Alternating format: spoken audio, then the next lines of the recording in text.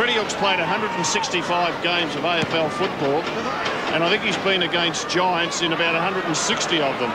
Ottens beautifully to Kane Johnson. Holland nearly. Crediuk. Schulz might join the party. He does! His first in the big league.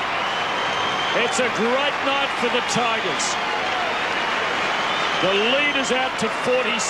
Jay Schulz, only a couple of minutes of action in his first game of league footy. In his second, he's tasted the sweet taste of victory and has kicked a very clever goal.